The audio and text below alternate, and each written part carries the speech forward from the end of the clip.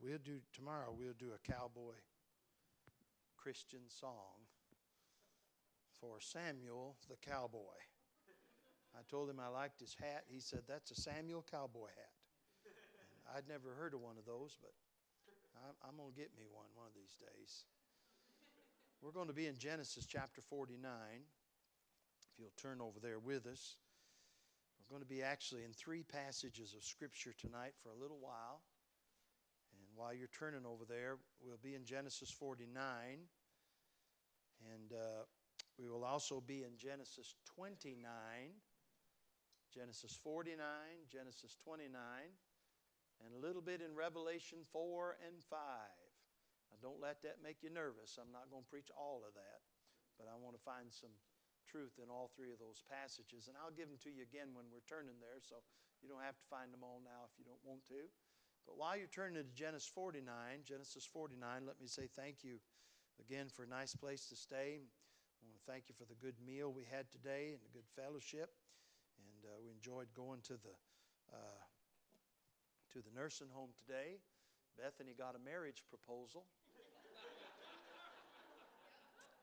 I'm not kidding. A fellow said to her, he said, come here, let me tell you something. So she went over there. He said, I love you.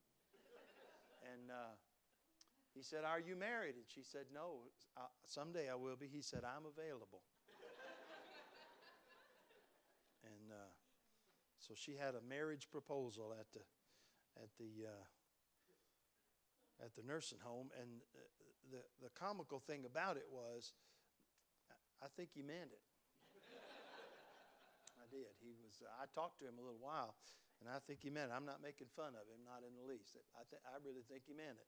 But anyway, so we enjoyed our time there, had a good time. I felt like the Lord met with us there, and that was a blessing.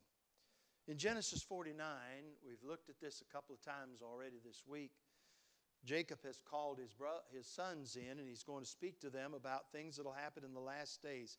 He starts by saying this, and Jacob called unto his sons and said, gather yourselves together that I may tell you that which shall befall you in the last days. Gather yourselves together and hear, ye sons of Jacob, and hearken unto Israel your father. So he calls these boys in, and he speaks to them under the inspiration of the Holy Ghost. He prophesies to them about things that are going to happen in their future. Some of the things he mentions will be things that happen to them individually. Many of the things he mentions to these boys will be things that will happen in their descendants and in their tribe. He starts out with Reuben, and he really doesn't talk so much about Reuben's future as he does about Reuben's past. He tells us that Reuben is unstable as water. And he said he'll not excel because he went up to his father's bed. Reuben committed immorality, and so Jacob reminds him of that. Then he speaks to Simeon and Levi, and he speaks to them about willfulness and about their cruelty. And when you walk in willfulness according to your own will, you'll be cruel. You won't be merciful. You won't be kind, because you'll walk according to your nature and according to our flesh, and our flesh is wicked. Paul said this, I know that in me, that is in my flesh, dwelleth no good thing. And the Bible said all have sinned and come short of the glory of God. There really are 2 worldviews. You say, well, preacher, there's a lot of worldviews. No, really only 2 worldviews. One worldview says every man is a good man, and he just does bad because of his environment and how it affects him. The other worldview says every man is a sinner born that way. His environment doesn't make him bad. He's bad from the start, and he needs to be born again. And I subscribe to that second worldview. We're all sinners, and we need to be saved. You say, well, preacher, can't anybody do anything good? I know sometimes you do something good. Sometimes I do something good, but everything we do is short of the glory of God and short of what we're commanded. So you're in one of those 2 worldviews tonight. Now, when we get to this next verse, this next young man, this is the man I'm interested in tonight. Starting in verse number 8, the Bible said this, Judah is a lion's whelp. From the prey, my son, thou art gone up. He stooped down. He couched as a lion, and as an old lion, who shall rouse him up? You know what? Did we start in verse 9? Did we do verse 8? Look in verse 8. We may have missed verse 8. Judah, thou art he whom thy brethren shall praise. Thy hand shall be in the neck of thine enemies. Thy father's children shall bow down before thee. Judah is a lion's whelp from the prey, my son. Thou art gone up. He stooped down. He couched as a lion. And as an old lion, who shall rouse him up? The scepter shall not depart from Judah, nor a lawgiver from between his feet, until Shiloh come, and unto him shall the gathering of the people be. Binding his foal under the vine, and his ass's colt under the choice vine. He washed his garments in wine, and his clothes in the blood of grapes. His eyes shall be red with wine, and his teeth white with milk. So Jacob is going to speak about Judah, and I want to preach a little while on Judah, and the subject of the message, or the title, is this. I want to preach a little bit on going beyond the best. Going beyond the best. Now let's pray just a moment. Ask the Lord to help us. Father, we need your help tonight. We want to thank you for loving us. Thank you for your grace and your mercy. And I pray you'll help us tonight, and that you'll get glory unto yourself. And I pray in Jesus' name, amen. Now here in Genesis 49, Jacob will speak of his son Judah. If I were to ask you this tonight, out of all the boys that Jacob had, we talk about Reuben and Simeon and Judah. We talk about Levi. We talk about Zebulun and Issachar and Gad and Naphtali and Asher and Joseph and Benjamin. And then later the grandsons Manasseh and Ephraim. If I were to ask you tonight, which one of these boys was the best? Which one of them was the top of the rung? Which one of them at this time in Jacob's life, when he's getting ready to die, because he will give up the ghost, the Bible said at the end of this chapter, which one of them would you think that Jacob would think was the best that he had? Now, right off the bat, I would think of Joseph, because Joseph was his beloved son. But that's not what Jacob says here at the end of his life. Jacob will say some good things about Joseph, but we have just read about the boy that Jacob thinks is the best that he has, and his name is Judah. I want you to look at what Jacob says about him. He's telling us in these words, he would be saying to us, if you look at all my sons, Judah is the best I have. Now watch what he says. He says in verse 8, Judah, thou art he whom thy brethren shall praise. He said, thy hand shall be in the neck of thine enemies. Thy father's children shall bow down before thee. So the first thing he'll tell us is that Judah is the most praiseworthy of all his sons. Now notice he said this, Judah, thou art he whom thy brethren, that includes Joseph. He's saying all of those boys are going to praise Judah. They're going to say, Judah, you're the best. Judah, you're better than I am. All the boys. Then he said this. He said, thy hand shall be in the neck of thine enemies. Now that's Old Testament language. That means that all of Judah's enemies, he's going to overcome them. And when he overcomes them, they're going to have to look at him and say, you're better than we are. Then he says this, just in case anybody else is left out. He said, thy brethren shall praise thee. Thy hand shall be in the neck of thine enemy. Then he said this, all thy father's children shall bow down to thee. Now you remember that Jacob did not have just sons. He had at least one daughter named Dinah, and so he's not leaving her out either. He's saying everybody, the brethren, the enemies, and all of my children are going to have to look at Judah and say, you're the best there is. You're the best we've got. There ain't anybody better in this family. So he's telling us that Judah is the most praiseworthy of all of his children. Then I want you to notice the next thing he says. Look in verse number 9. Judah is a lion's whelp. From the prey, my son, thou art gone up. He stooped down. He couched as a lion. And as an old lion, who shall rouse him up? So the next thing he says about Judah is that he's like a lion. Now what would we call a lion? Well, we call him the king of beasts, don't we? And so when you think about a lion, you think about power. The power of that king of beasts. Now, you may not have noticed it, you might have, but in that verse, there are three separate lions. There is, first of all, a lion's whelp. What is a lion's whelp? That's a young lion. What would it be about a young lion that would be striking? I think it would be the same thing that's true of all of youth. It would be his energy. Did you ever notice the energy young people have? I stand with a fellow the other day, and this little fellow was at the church, and I mean, he was everywhere at once. He was what I call full of juice. He's just all over the place. And that fellow looked at him and said, man, I'd like to have his energy. And I looked at him and said, not me. I'm wore out just watching the boy. And so he's a lion's, Judah's like a lion's whelp. And what he's saying is Judah will have unbounded energy. Then he says this, he said, from the prey, my son, thou art gone up. He stooped down, he couched as a lion. Now, here's the lion that's taken the prey. Did you notice what it said? From the prey, he's gone up. This is the adult lion. And what is it about the adult lion? It is his expertise. He is able to go out. The young lion has a lot of energy, but he don't know how to put that energy to use. But the adult lion knows how to go out and catch the prey. And so Jacob is saying Judah will not only have the energy of a young lion, he'll have the expertise of an adult lion. And then he ends with the old lion. He said, and as an old lion, who shall rouse him up? Now, this is, I call it the exaltation of the old lion. And I look at it like this. If you're walking around through the jungle and you come upon an old lion and he's resting, you know what you better do? You better keep on walking. You best not mess with him. You don't want to go over and pull his tail or pull his mane or pull the beard of that. You don't want to mess with that old lion, because if you mess with him, you're in trouble. Now, here's what Jacob's saying. He's saying when it comes to praise, Judah's the best I've got. He's saying when it comes to power, Judah is the best we have. Then notice this, and we'll come back to verse 10 in a moment, but look in verse 11 and 12. He says, binding his foal under the vine, and his ass's colt under the choice vine. He washed his garments in wine, and his clothes in the blood of grapes. And his eyes shall be red with wine, and his teeth white with milk. Now here's the third thing he's saying about Judah. He's more praiseworthy than his brethren. He's more powerful than anybody else. He is also more prosperous than anybody else we have. Now look at what he said here. And I think he may be speaking a little bit symbolically in these verses, but he's given us an idea of the prosperity of this man Judah. Watch what he said in verse 11. Binding his foal under the vine and his ass's colt under the choice vine. Now let me ask you a question.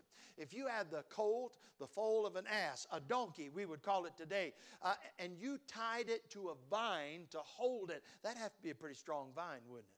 My pastor has donkeys. When they get going the way they want to go, it's hard to turn them. It's hard to stop them. They are stubborn and they are strong. And so I'm thinking what Jacob is saying to us, if you were to go into Judah's vineyard, you would find vines so strong and so thick that you could tie an ass to those vines, a donkey to them, and he couldn't break them. Then he said this. He said he washed his garments in wine and his clothes in the blood of grapes. Now here's a question. What do you wash your clothes in?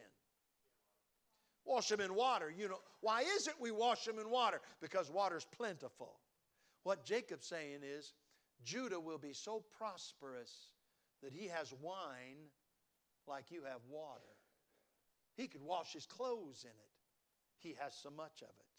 Then he'll say this, his eyes shall be red with wine and his teeth white with milk. He's saying if you came by Judah's house, you'd find his eyes red because he has so much wine to drink. And when he smiled, you'd see the remains of the milk in his teeth. He'd have it dripping off his mouth. He has an abundance of wine and milk. Now he's talking about the prosperity of Judah. Now listen to me. Here's what Jacob is saying in a nutshell.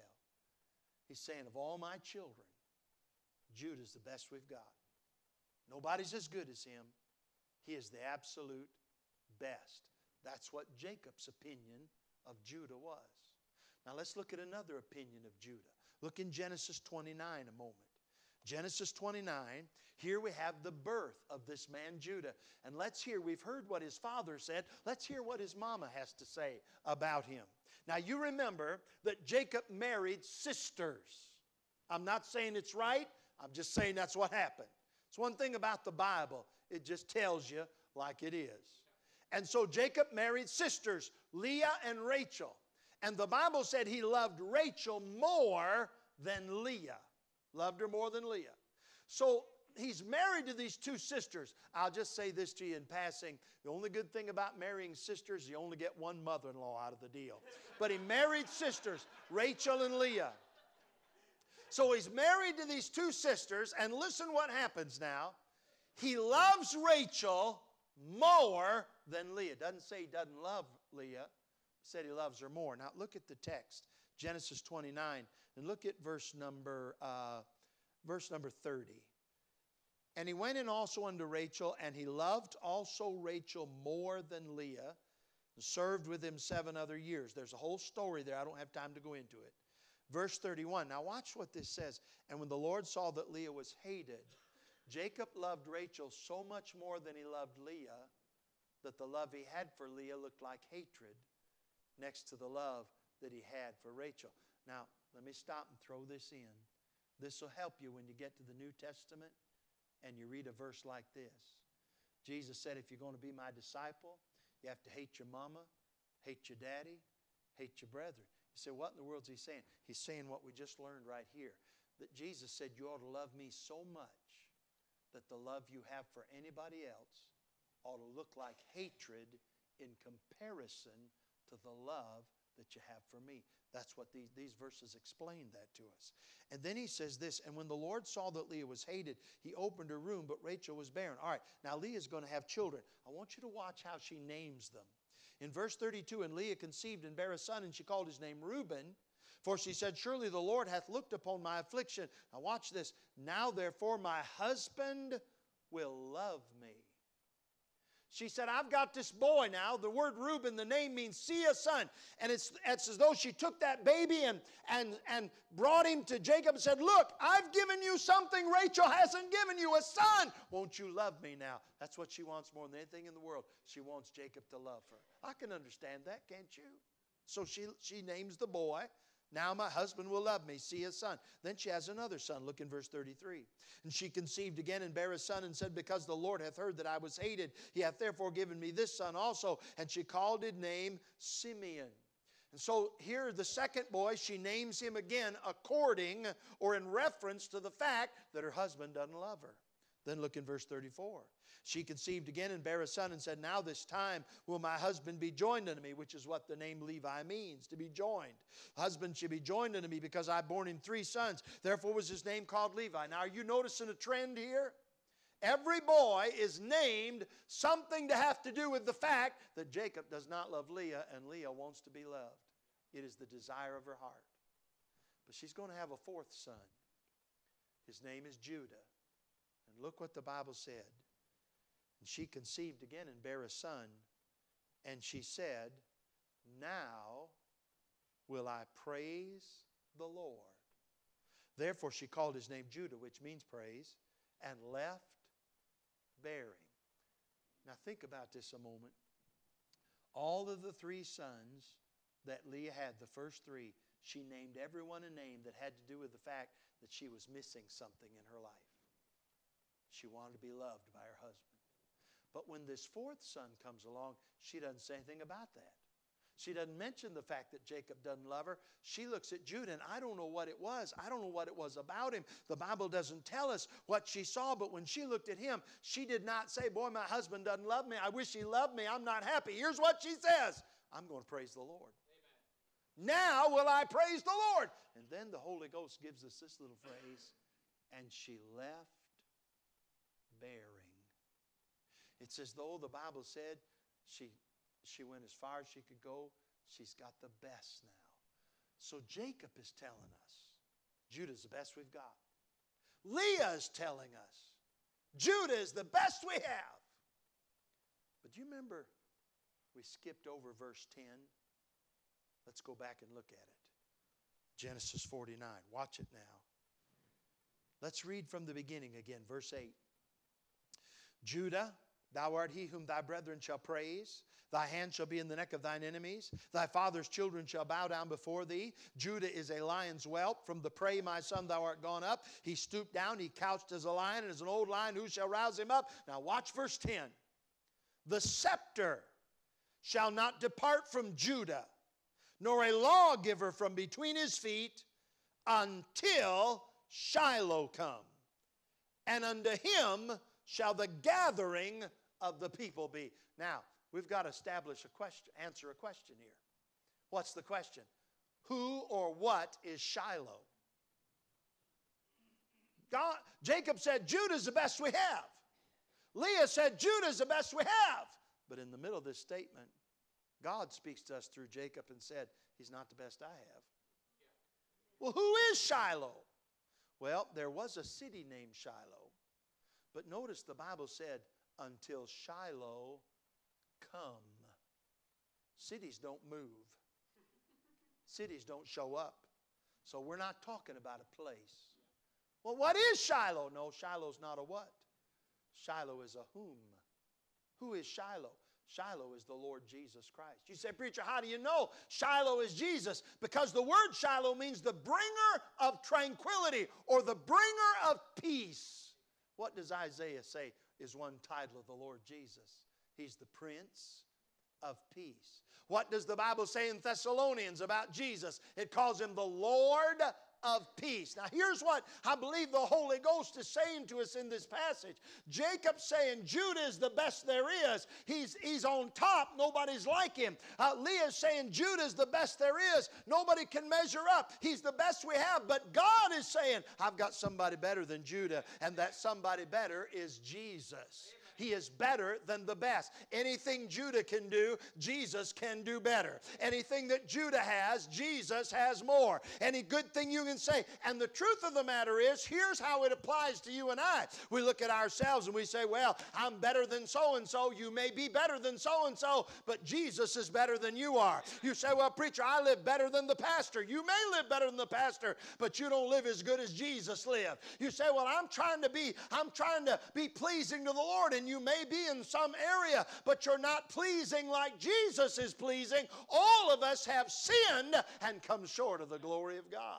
See, you can be the best there is. You can be the best man on your street. You can be the best man at your job. You can be the best lady in your circle. You can be the best human being that you can possibly be and still not be good enough to get to heaven. There is somebody better, and that somebody is Jesus. The Bible said, all we like sheep have gone astray. We've turned everyone to our own way, and the Lord hath laid on him the iniquity of us all. In the New Testament, the Bible said, all have sinned and come short of the glory of God. We're all sinners. All of us have come short. None of us measure up. You say, well, I'll tell you, preacher, everybody tells me how good I am. Everybody told Judah how good he was. You say, well, preacher, I'm powerful. I have influence. Judah had influence too. You say, well, preacher, I'm wealthy. I've worked hard. I've gained a lot of things. Judah was prosperous, but he was the best until Shiloh came. Jesus is better. Now, I said we want to look in Revelation. I want you to turn there a moment to Revelation 4 and Revelation 5, and let's just think about this. Let's think about this a moment. Revelation 4 and Revelation 5.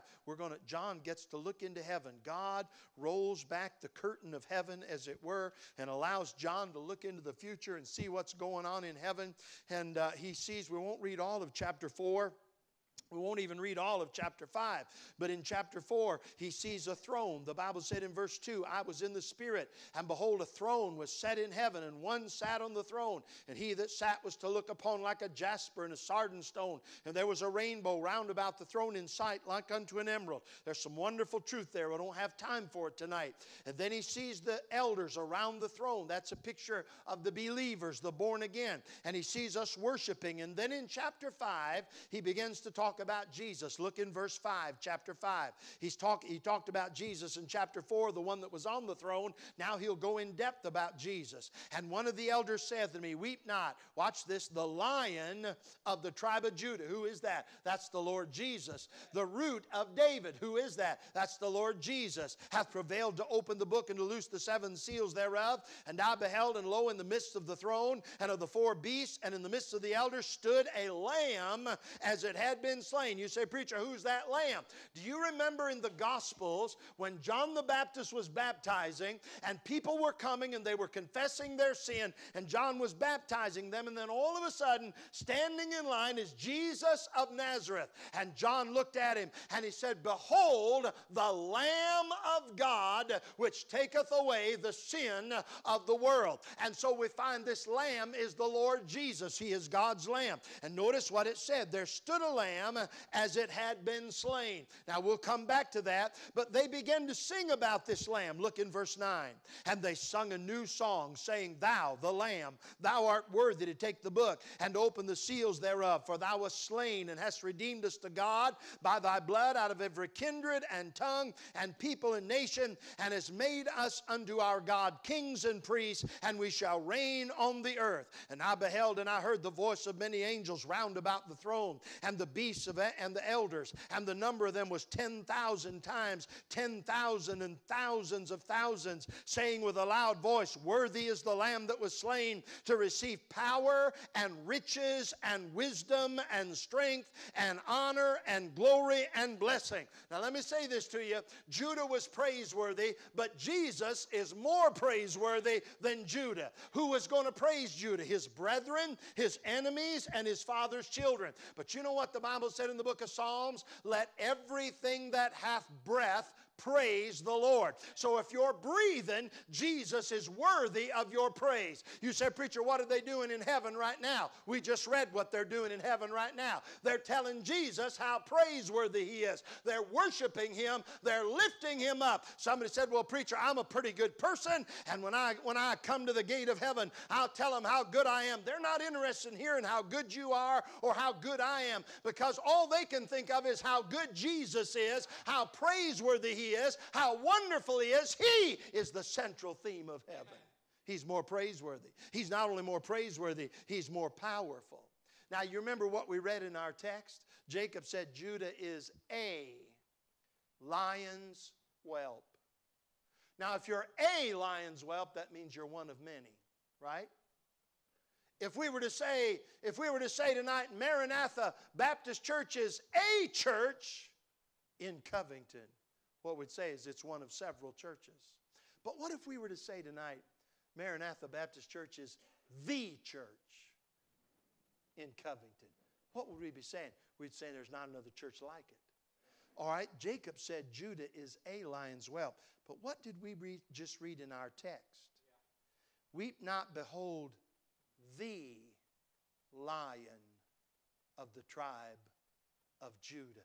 When we looked into heaven with John, we found out there wasn't anybody as powerful as Jesus. He said, all power is given unto me in heaven and in earth. And I'm saying to you, there is no power like the power of Christ. You know what kind of power he has? He had the power to defeat death, hell, and the grave. He had the power to overcome Satan. He has the power tonight to wash you clean of your sin, to resurrect you from deadness to newness of life. He has the power to make you acceptable in the sight of God the Father, and he is the only one that has that power. He said it himself in the book of John. He said, I am the way, the truth, and the life, and no man cometh unto the Father but by me. In the book of Acts, Paul and Silas said to that man there, that man with the withered hand, he said, neither is there salvation in any other, for there's none other name under heaven given among men whereby we must be saved. It's Jesus and Jesus alone. He is more praiseworthy than Judah. He is more powerful than Judah, and he is more prosperous than Judah. You know what the Bible tells us about him? It tells us he owns the cattle on 1,000 hills. My old friend Brother Kelly used to say he not only owns the cattle on 1,000 hills, he owns the taters under the hills. But I want you to look in Isaiah 55. I want you to notice this passage. Remember, Jacob had a lot to say about Judah's wine and milk. You remember that? All right, I want you to notice Isaiah 55. Watch what the Bible says in verse 1. Ho, everyone that thirsteth, come ye to the waters. Now watch this. And he that hath no money, come ye buy and eat. Yea, come buy wine and milk without money and without price. Now what is Isaiah the prophet talking about? What's he talking about? Wine and milk. All right, if we would read on, we won't read all these verses, but go down and read verse 7 with me. Watch it. Let the wicked forsake his way, and the unrighteous man his thoughts, and let him return unto the Lord, and he will have mercy upon him, and to our God, for he will abundantly pardon. Now we just found out what the context of this chapter is about. It's about pardon and mercy and forgiveness. And so Isaiah, speaking figuratively, giving us a little parable, if you will, about forgiveness, says this. He said, if you come to God and ask Him for forgiveness, it would be like you going to somebody rich that had wine and milk and you asking them, and they'd give it to you for free as much as you need it, and you didn't have to pay for it. He said that's the way it is with forgiveness from God. You don't have to pay for it. You don't have to earn it. You don't have to make some promise. You don't have to meet some stipulation or standard. Here's what happens. You come to Christ and tell Him you're a sinner and you want Him to forgive you of your sin. You know what He'll do? He'll do exactly that. He'll forgive you of your sin. Now, as rich as Judah was, if people keep coming and asking him for wine and milk, you know what's going to happen eventually? He's going to run out. But Isaiah's telling us when people come to God for forgiveness, He never runs out. You won't ever come to Him and say, Lord, I know I've done wrong. I'm a sinner and I want to be saved. I want to be forgiven of my sin. You'll never hear Him say, sorry, we ran out of forgiveness. We ran out of pardon. No, you'll never hear Him say that. He'll never run out. You'll never hear Him say, well, what can you give me? No, He just says, come. Jesus put it this way, come unto me, all you that labor and are heavy laden, and I will give you rest. You remember what He said to the woman at the well? In John chapter 4, that woman was there, and He asked her for water, and she said, the well, she said to Him, how is it that thou, being a Jew, askest me of water, seeing the Jews have no dealing with the Samaritans? And then He said this. He said, if thou knewest the gift of God, and who it is that speaketh unto thee, thou wouldest asked of Him, and He would have given thee living water. Now think about what He said. He said, if you knew the gift of God, in other words, if you knew what salvation was, and who it is that speaketh unto thee, if you knew that I could give it to you, all you'd have to do is ask me, and I'd give it to you. March the 10th of 1980, about 11 o'clock on a Saturday night, I did just that. I told the Lord I was a sinner. I asked Him to forgive me my sin. And you know what? I found out He had not run out of grace. He had not run out of mercy, and He still hadn't run out of mercy, and He still hadn't run out of grace, and you haven't run out of time. You can still be saved if you want to be. Now let me say this, and I'm just about done. Jesus is more praiseworthy than Judah. Jesus is more powerful than Judah. Jesus is more prosperous than Judah. But Jesus has done something that Judah could never do. Back in our text in Revelation, it says something very unusual. If you're back there in Revelation 5, look at verse 6. And I beheld, and lo, in the midst of the throne, and of the four beasts, and in the midst of the elders. Now pay close attention to these words. Stood a lamb as it had been slain. Now we have a problem. What's the problem, preacher? The word slain means to die or to be put to death with cruelty. So this lamb has been cruelly put to death. But did you notice the Bible said He's standing up? Stood a lamb as it had been slain. Slain lambs don't stand up. Slain lambs are laid out. But here is a slain lamb who is standing. He was dead, but now He's alive.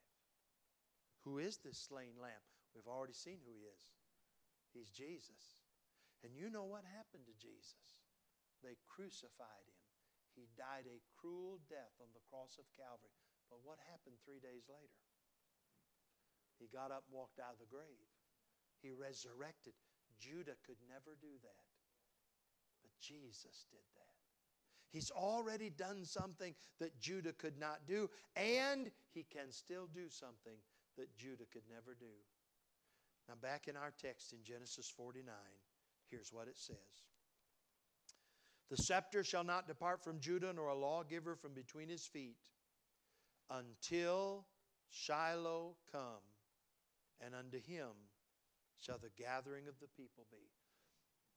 Why do you need a scepter, and why do you need a lawgiver? The scepter is a power and authority, or we could put it this way, the scepter is the power, and the lawgiver is the authority that gives the scepter its power. Now, why do you need a power, and why do you need a lawgiver? Why do you need a scepter? Because people won't live in peace. Because we're all sinners. And we won't live in peace unless somebody puts a law on us. But the Bible said there'll be a scepter and a lawgiver until what? Till Jesus comes. Because you know what happens?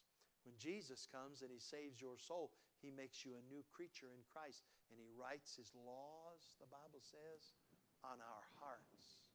And now we're not living right because of any outward law. Now we won't live right because of an inward law. Now we're walking according to the perfect law, Galatians says, and Paul said, of liberty.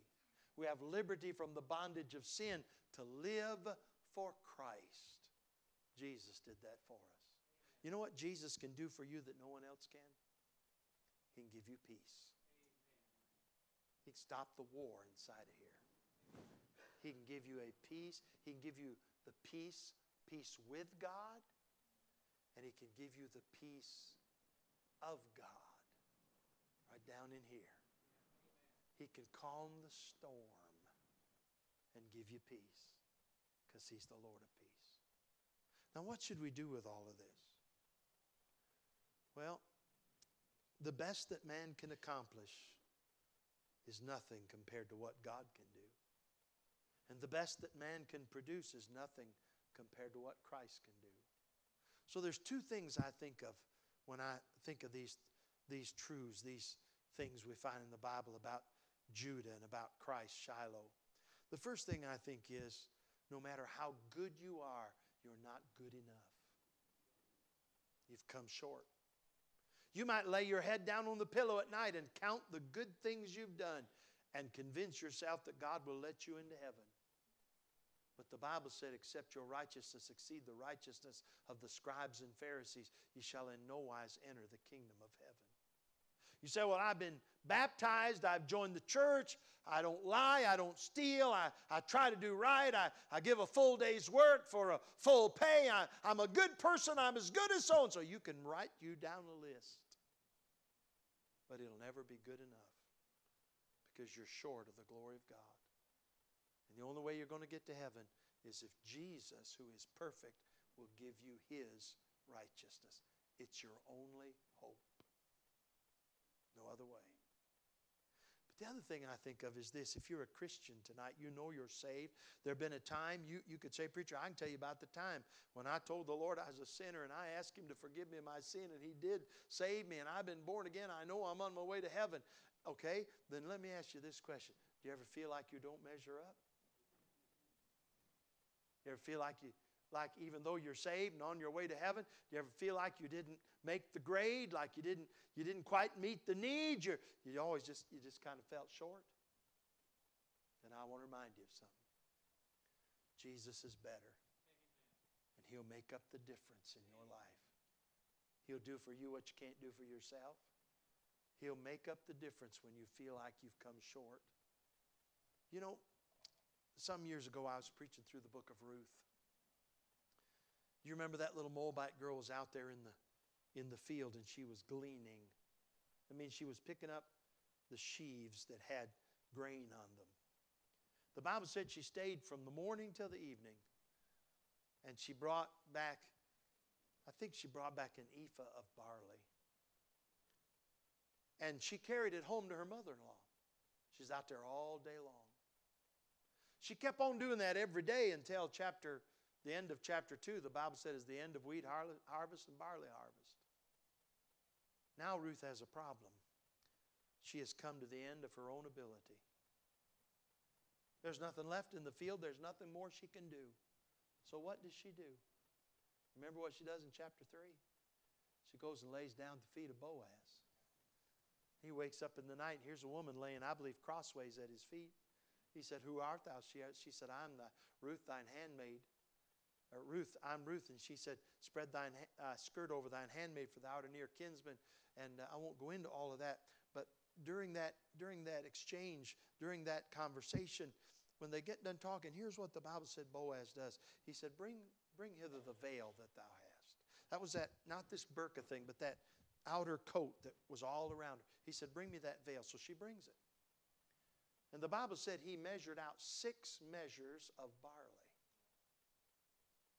And then the Bible uses this language. He laid it on her. I like the sound of that. She couldn't lift it. It was so much. He had to lift it off the ground and lay it on her. And he said, go not empty thy mother-in-law. Now here's the point. She came to the end of her resources. And when she got to the end of what she could do, she found out what Boaz could do. And he could do so much more than what she could do. And if you and I would recognize when we come to the end of our own ability, if we lay down at his feet and trust him, he'll do exceeding abundantly above all that we can ask or think. Can I just say this about Jesus tonight? There isn't anybody like him.